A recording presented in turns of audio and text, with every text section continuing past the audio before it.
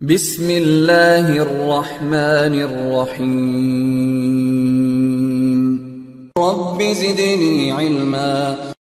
Okay, the next thing we'll try to get into the configuration like we have already seen the different rules what we want in the previous topics.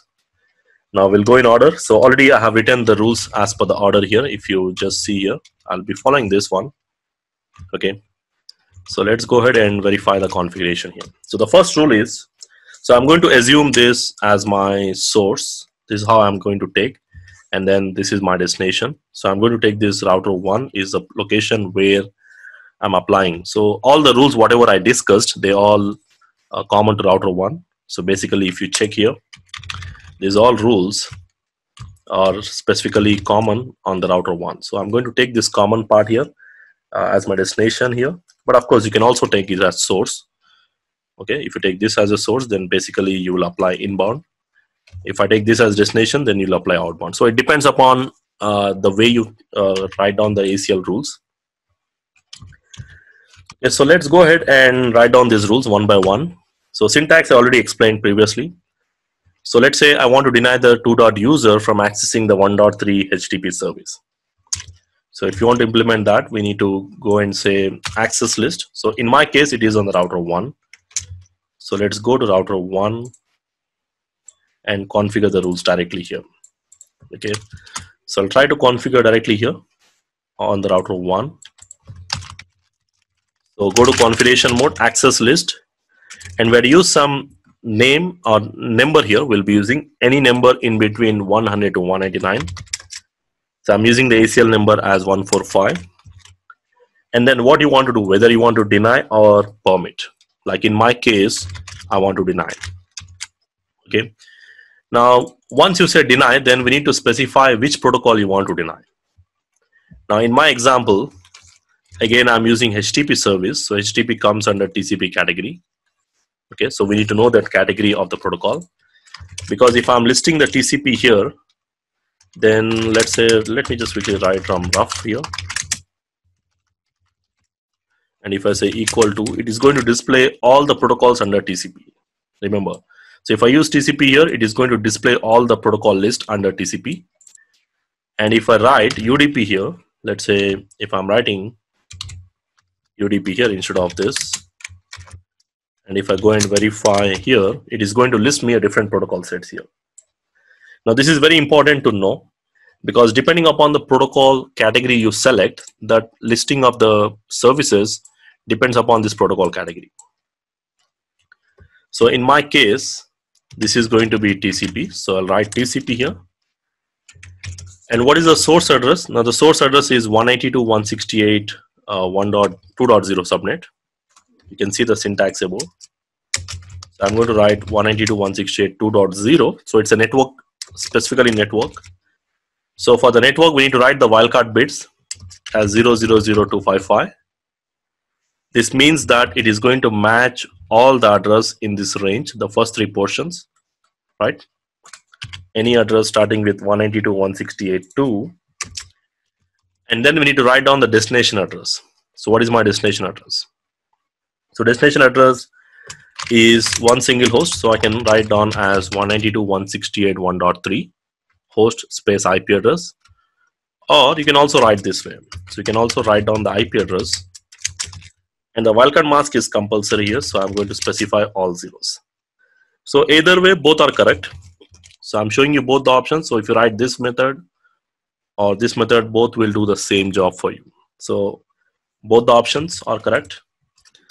And then we need to specify what will be the operator.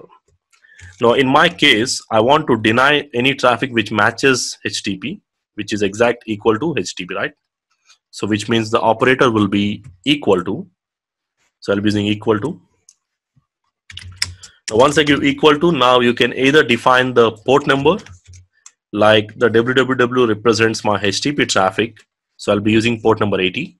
So you can write down the port number 80, or I can write down www. You can see the question mark here. It shows you www and it uses HTTP on port number 80. So you don't need to really worry about the order of the command, because you can always use the question mark the iOS help, which will help you to figure out what will be the next possible configuration here. So in my case, I'm just typing www, or you can type in port number 80. Both are correct. So done. This is your first ACL statement. Now the second one is, I want to deny the DNS service from the same. You can see the actual syntax over there.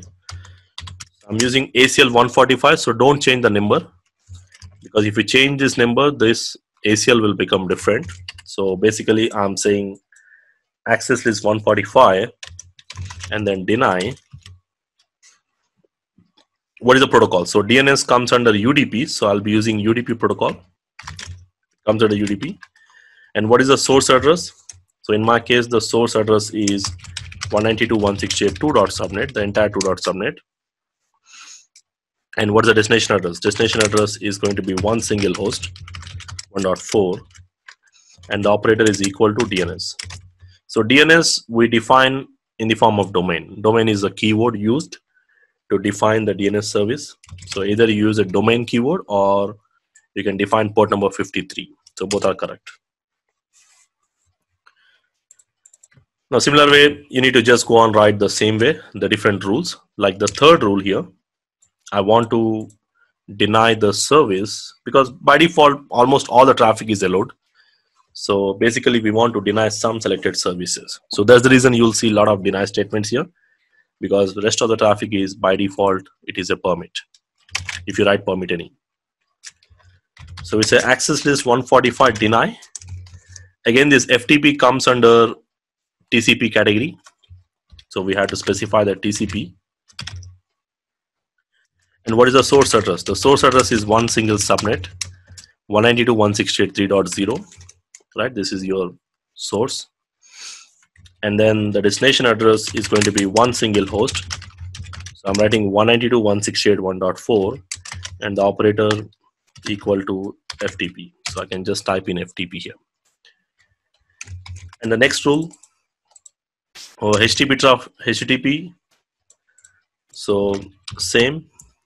I need to say access list 145 deny TCP. And what is the source address? Source address is one single host. So I'm going to write 3.1 and the destination is 1.3 and the operator is equal to 80, or I can write www. So I'm writing 80 here just for testing, because I already have written www here, so I'll write 80 here. Anyway, both will work, both are correct. And finally, there is one more rule. I want to deny the Icmp traffic. So for denying the Icmp traffic, we can simply use the same ACL statement. But here the protocol category comes under Icmp. So basically your ping, trace, some related Icmp related messages, the Icmp echo, Icmp reply messages. So they basically use Icmp protocol. So we need to specify the Icmp. So I'm saying Icmp here. And you want to deny the Icmp only between these two hosts, because I don't want to deny for all. Between 3 and 2, which means 192.168.3.2, I need to specify the host, because one single host, and going to 1.1. And if you use question mark, there will be some additional options, like you can deny specific messages. In that Icmp we have unreachable messages, TTL exceeded messages. There are different types of messages. Normally the Icmp uses echo request and echo reply messages. So if I don't define anything, by default it is going to stop all those messages between these two hosts. And finally, I'm going to permit all the remaining traffic, because permit any is important, because I said deny, deny, deny. And if I don't write permit any, automatically if the traffic is coming from any other source other than this also will be denied. That's what implicit deny. So in my case, I'm going to say access list 145 permit.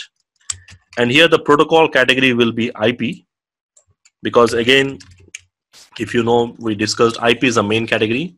In that, again, TCP, UDP, Icmp all come under. So when I say IP means TCP IP. So automatically all the remaining come under that. So we need to say IP any. So two any's, one any for the source and one any for the destination. So finally we need to apply this. Finally, we to say permit IP any. So this is the configuration.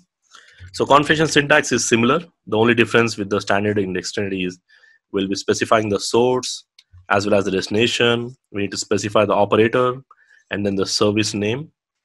And also we need to define the protocol category. So that particular service comes under which protocol category. Again, the rules, the way you write the order is same. Sequential order, first match logic. The same thing apply for both the types of ACL, standard or extended.